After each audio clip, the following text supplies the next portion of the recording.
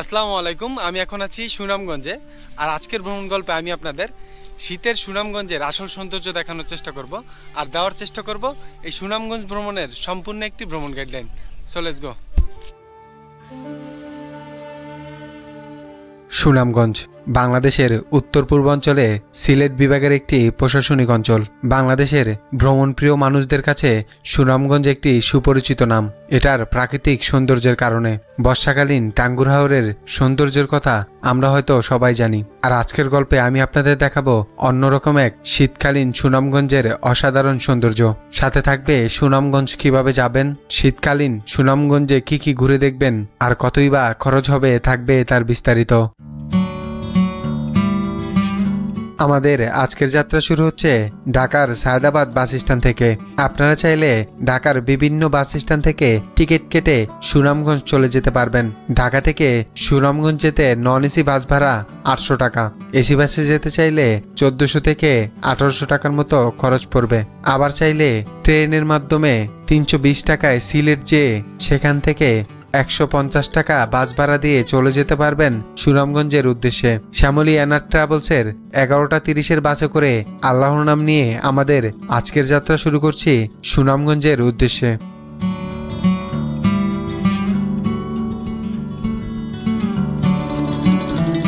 আমাদের আজকের যাত্রাবিরতি দেওয়া হয়েছে আশুগঞ্জের হোটেল উজানবাটি অ্যান্ড রিসোর্টে। আর যাত্রাবিরতির হোটেলগুলোতে খাবারের দাম কিছুটা বেশি হয়ে থাকে, তাই খাবার অর্ডার দেওয়ার আগে অবশ্যই দাম সম্পর্কে জেনে নেবেন। 20 মিনিটের যাত্রাবিরতি শেষে আমাদের গাড়ি আবারও ছুটে চলেছে সুনামগঞ্জের উদ্দেশ্যে।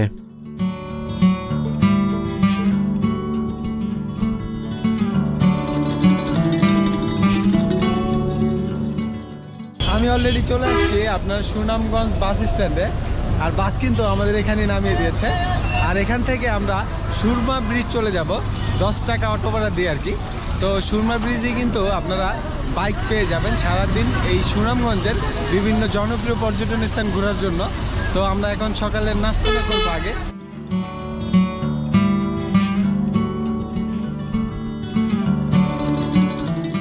পাঁচি হোটেল থেকে সকালের নাস্তা করে বেরিয়ে গেছি। জনপ্রতি 80 টাকা করে আপনার নাস্তার খরচ হয়েছে। আর এখন আমরা সুরমা ব্রিজের দিকে চলে যাব, যেখান থেকে আমরা সারা দিনের জন্য এই সুনামগঞ্জে ঘোরার জন্য একটা বাইক ভাড়া করে নেব। আর এখান থেকে সুরমা ব্রিজ যেতে আপনার অটো ভাড়া 10 টাকা করে দিতে হবে।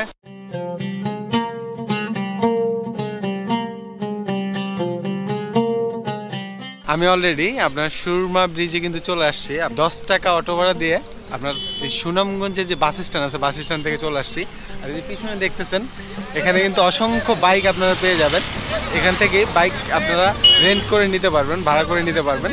আর এই সামনে সিএনজিও আছে, সিএনজিও চাইলে ভাড়া করে নিতে পারবেন। সিএনজি যদি নিতে চান সারাদিনের জন্য, সেক্ষেত্রে আপনার 2000 টাকা লাগবে।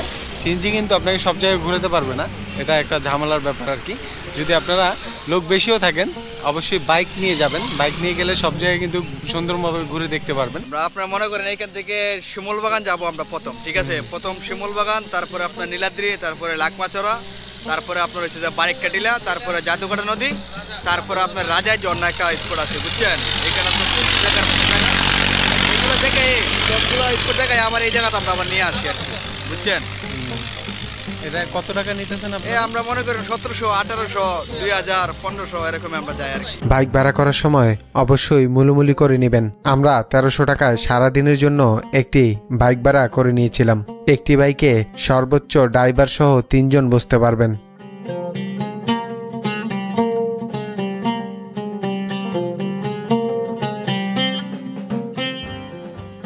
আমি অলরেডি চলে আসছি আপনার ফ্লাওয়ার লেক। এটাতে আপনার প্রবেশ করতে 20 টাকা দিতে হবে। শিমুল বাগান আছে, শিমুল বাগানে যাওয়ার সময় এটা পেয়ে যাবেন। ফ্লাওয়ার লেক থেকে এখন আমরা কিন্তু বেরিয়ে যাচ্ছি। এখানে আপনারা ফুলের সাথে ছবি টবি তোলার জন্য দাঁড়াতে পারেন আর কি। রাস্তায় যাওয়ার সময়, শিমুল বাগান যাওয়ার সময় এখানে দাঁড়িয়ে আমরা ছবি টবি তুলতে পারি।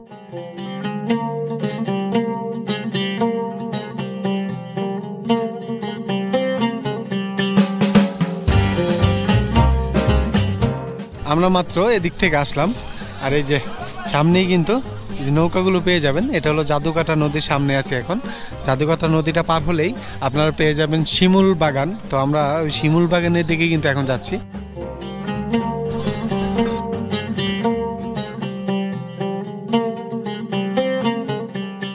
জাদুকাটা নদীর ওই পাশ থেকে আমরা কিন্তু মাত্র এই পাশে আসলাম। আর এখানে আসতে আপনার 30 টাকা দেওয়া লাগছে। আপনার জনপ্রতি 10 টাকা করে দিতে হবে, আর বাইকের জন্য 10 টাকা দিতে হবে এটা পার হওয়ার জন্য। আর এই যে সামনেই কিন্তু আমাদের সেই কাঙ্ক্ষিত শিমুল বাগান।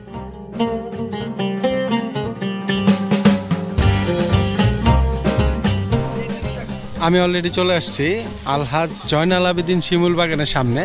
আর এখানে প্রবেশ করতে হলে এই যে পাশেই কিন্তু আপনার কাউন্টার রয়েছে, টিকিট কাউন্টার। এখান থেকে আপনারা 30 টাকা দিয়ে টিকিট কেটে কিন্তু আপনাদের ভিতরে প্রবেশ করতে হবে জনপ্রতি। তো আমরা এটার ভিতরে এখন প্রবেশ করবো আর এটার সৌন্দর্যটা আপনাদের দেখাবো।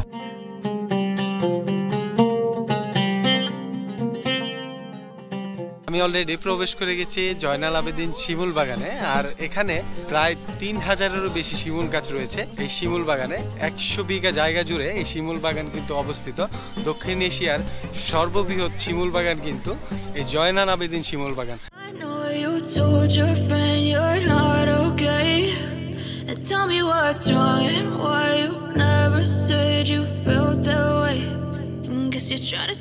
ঘোড়াগুলো পেয়ে যাবেন এখানে যদি আসেন এই শিমুল বাগানে। এই ঘোড়া দিয়ে পুরো শিমুল বাগানটা ঘুরে ঘুরে দেখতে পারবেন। আপনার 100 টাকা করে নেয় জনপ্রতি। মাত্রই আমি ঘোড়াতে চললাম, আপনার 100 টাকা করে এই ঘোড়াতে চড়তে পারবেন। আপনারা পুরো রাউন্ড একটা ট্রিপ দিতে পারবেন। আর এখানে কিন্তু আপনারা ক্যামেরাম্যানও পেয়ে যাবেন। সেক্ষেত্রে আপনাকে একটু মুলুমুলি করে নিতে হবে ক্যামেরাম্যানদের সাথে ছবি তোলার আগেই। আর কতগুলো ছবি তুলবেন এগুলো সবকিছু ডিটেলস বলে নেবেন, তাহলে আপনাদের জন্য সুবিধা হবে, নাহলে কিন্তু পরে বিপদে পড়বেন।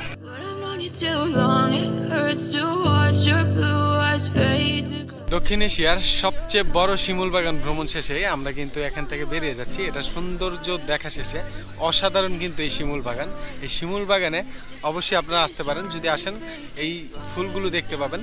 ফেব্রুয়ারি মার্চের দিকে আসলে এরকম কিন্তু ফুলের সমাহার দেখতে পাবেন এই শিমুল বাগানে। শিমুল বাগান ভ্রমণ শেষে আমরা চলে যাচ্ছি বাংলার সুইজারল্যান্ড খ্যাত নীলাদ্রি লেকের উদ্দেশ্যে।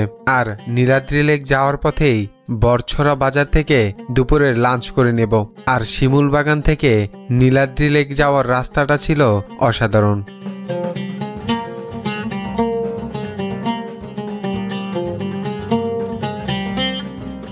আমি অলরেডি চলে আসছি আপনার বরছড়া বাজারে। আর এখান থেকেই আমরা দুপুরের লাঞ্চ করে নেব, তারপরে কিন্তু চলে যাব নীলাদ্রি লেকের উদ্দেশ্যে। তো এখানে আপনারা দুপুরের লাঞ্চ করে নিতে পারবেন, একটাকে 150 টাকার ভিতরে, বা একটু বেশিও করতে পারবেন। আপনার যেটা পছন্দ হবে খেয়ে নিতে পারবেন এখান থেকে। তো আমরা খাবার খেয়ে তারপর চলে যাব নীলাদ্রি লেকের উদ্দেশ্যে।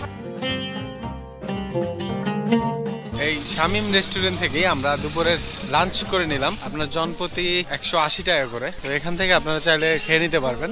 আমরা মুরগির প্যাকেজটা নিয়েছিলাম, দেশি মুরগির। তো আমরা এখন চলে যাব নীলাদ্রি লেকের উদ্দেশ্যে। আমি অলরেডি চলে আসছি আপনার নীল জলের লেক নীলাদ্রি লেকে। তো এখানে কিন্তু আজকে অসংখ্য পর্যটক আসছে ঘোরার জন্য আমাদের মতোই। তো আমরা কিছুক্ষণ পরে বোট দিয়ে এই লেকে ঘুরে বেড়াবো আর আপনাদের এই লেকের সৌন্দর্যটা দেখানোর চেষ্টা করব।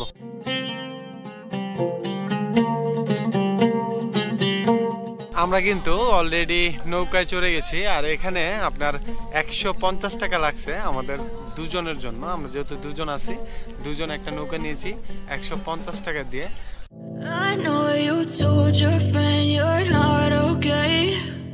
বড় বড় পাথরগুলো দেখতেছেন, এগুলো কিন্তু ইন্ডিয়ার সাইডে পড়েছে আর কি। আর এখানে আপনারা চাইলে গিয়ে ছবি টবি তুলতে পারবেন।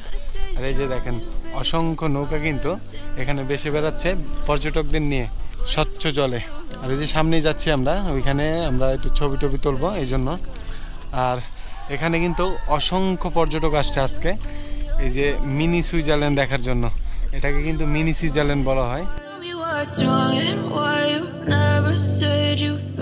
সুনামগঞ্জ জেলার তাহিরপুর উপজেলার শ্রীপুর ইউনিয়নের ট্যাকেরঘাট নামক গ্রামে এই নীলাদ্রি লেকের অবস্থান। এই লেকের প্রকৃত নাম শহীদ সিরাজ লেক, কিন্তু পর্যটকদের কাছে এটি নীলাদ্রি লেক নামেই বেশি পরিচিত। এই লেকের নীল স্বচ্ছ পানি, আশেপাশে ছোট বড় টিলা ও পাহাড়ের সমন্বয়ে এই লেককে করেছে অপার্থিব সৌন্দর্যের অধিকারী।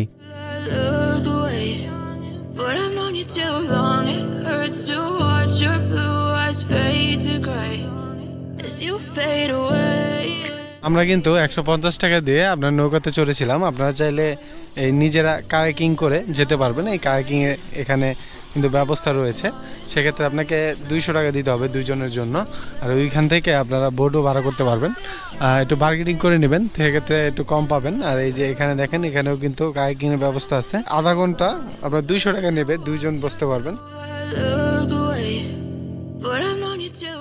বাংলার সুইজারল্যান্ড খ্যাত এই নীলাদ্রি লেক ভ্রমণ শেষে আমরা কিন্তু এখন এখান থেকে বেরিয়ে যাব। আমরা চলে যাব বারিক্কা টিলার উদ্দেশ্যে, যেটা আরেকটা অসাধারণ সুন্দর জায়গা, যেখান থেকে অসাধারণ সুন্দর কিছু ভিউ আপনাদের আমি দেখাতে পারবো।